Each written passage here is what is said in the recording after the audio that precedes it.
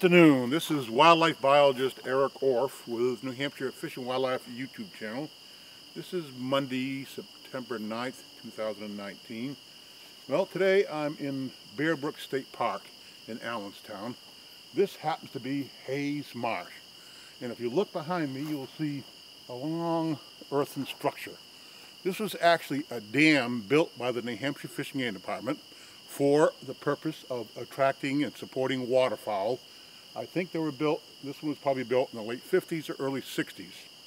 Between the mid-1950s and about 1970, the Fish and Game Department built a number of dams. And there's another one further in here in Bear Brook. And as a wildlife biologist for the New Hampshire Fish and Game Department, I happen to spend quite a bit of time here over my 30-year of employment at the New Hampshire Fish and Game Department. In the wintertime, I would check wood duck nesting boxes to see how successful they were. I banded ducks here a few years as well. A couple different ways. I would actually come here with my canoe in May when the ducks were on their nest, and I would plug the hole so the duck couldn't get out and take off the side and capture the duck and band it. In fact, right over there, there was a particular box that I bet dated back, because it was quite weathered, back to the 1950s, so this would have been in the 1980s, so it was at least probably 30 years old.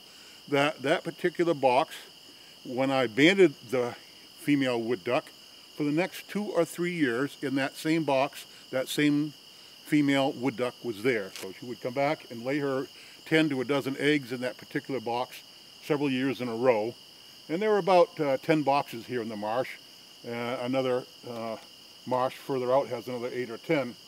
So Fish and Game Department actually built dams in the 50s and 60s into the early 70s, and the reason being that there were not many beaver. So today I'm going to talk about beavers. The whole reason much of this country was explored and eventually settled was for the fur trade. In fact, the beaver trade was the commodity of exchange for about 200 years, from the early 1600s, the 1630s or 40s, until the late 1700s. Beavers were the commodity of exchange. People didn't have money, so if you needed to buy an axe head, you had to give somebody, trade somebody a beaver pelt or 2 beaver pelts, whatever the value of the beaver were that year. And so everything was traded in the basis of the value of a beaver pelt for nearly 200 years here in New Hampshire. And in fact, by the late 1700s, beavers were pretty much extirpated. So when the settlers got here in the 1740s and 50s and 60s, beavers were gone from much of the southern part of the state, at least southern and central, and they were extirpated for well over 100 years. In fact, by 1800, it was thought that beavers were completely gone from New Hampshire until around 1900. So for 100 years or more, there were no beavers in New Hampshire. They were simply gone. A colony was found on the northern New Hampshire in Pittsburgh on the kind of the Maine side in the, I think, 1912, and they were finally protected around 1910 by legislation, and that colony grew somewhat, and by the 1920s, the early conservationists, fish and game conservation officers, or game wardens back then, actually caught a few and moved them further south in the state. I think somewhere around Plymouth, some were moved. In 1930, I think about 20 beaver were captured, and some moved as far south as Wilton or Milford, just outside to the west side of Nashua and Manchester. And but beavers were protected from 1908 until the mid 50s. And I know for a period of years there was actually a limit on how many beavers you could trap. I think that was the case well into the 1960s. I know when my family moved from northern Maine to Londonderry in 1962, and in 1966 I began duck hunting, I think all the beaver ponds that I hunted were all fairly new. So beavers had just come back into much of New Hampshire in the 1960s. So yes, beavers were extirpated, gone for a long time, and finally recolonized most of the New Hampshire just 50 years ago, not long ago. So So here at Hayes Marsh, I think it's close to probably 60 acres here that is flooded. We can see out here, we'll see that there is a beaver lodge out there. Let's see, I'll zoom in on it here. Woohoo! Come here. Where is that beaver lodge? Right out there somewhere. There it is. There was another one further to the east here too, over there a while ago. That one's gone, but there was one here for a number of years over there. But yes, beavers are still here at Hayes Marsh and Bear Brook State Park, and they have flourished. Now, beaver trapping, as I mentioned, was allowed again in 1953 with some just a short season. The first few years, the March 15th till April 1st, so just a 2-week season for many years. And then by the mid to late 50s, the season was extended, but there were limits on how many you could take. And Helenette Silver's book, The History of New Hampshire Game and Fur Bearers, kind of the Bible on things here in New Hampshire. It has some interesting numbers here. Here is based in 1940. So in 1940 is when beavers were finally found basically throughout the state. And here are some estimated beaver populations in the spring of 1940. Belknap County, only 53 beaver. Carroll County, 130 beaver. Cheshire County, 22 beaver. Coos County, where beavers first seemed to come back in the early 1900s, they pegged their population in Coos County at 5,890.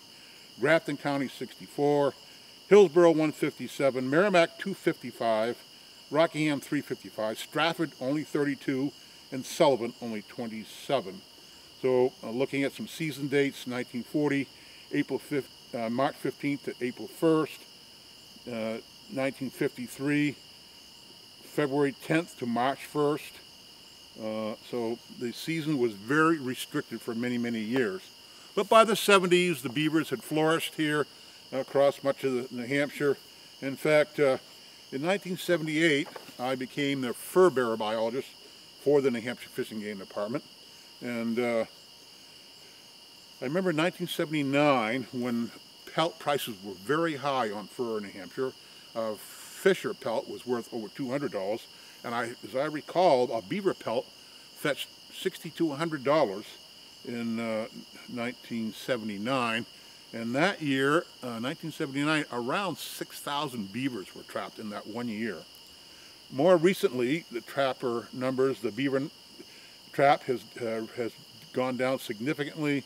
The 2010-11 season, I see here from the New Hampshire Fish and Game Department's annual harvest report, that the 2018 harvest report, it shows 2,347 beaver trapped in 2010, 2016, 2017, 1,202, and the 2017-18 season, only 1,117 beavers were trapped. So the fur value now, unfortunately, is beaver may be worth $10 or $15 or $20 if you're lucky. So the pelt value has significantly declined, and so has the effort by the trappers to take beaver.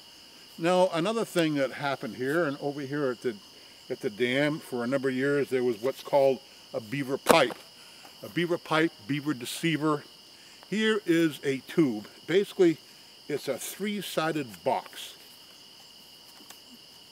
that you cut a notch in a beaver dam when you want the fields or forest not to be flooded, and you cut a notch and you slide this 20-foot long wooden pipe that has screening on the bottom into that notch, and it lowers the water level to that level, whichever level you've notched the dam to, or whatever structure you're trying to protect.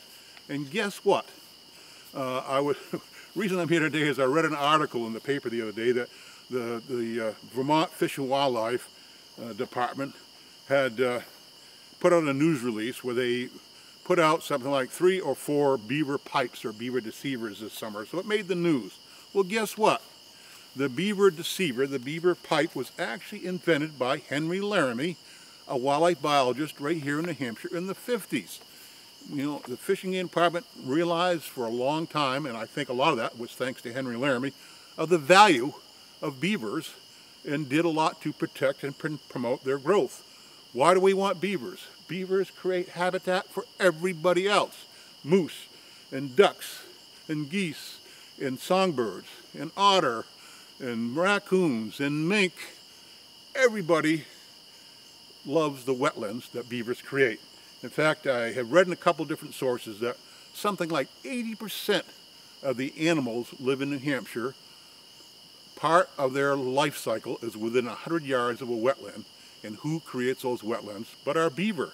They are a significant driver of all that we see and enjoy. If you enjoy birds at your bird feeder, those birds have likely spent part of their life foraging or living or nesting or traveling by a wetland that was created by a beaver. Beavers have brought us an abundance of wildlife.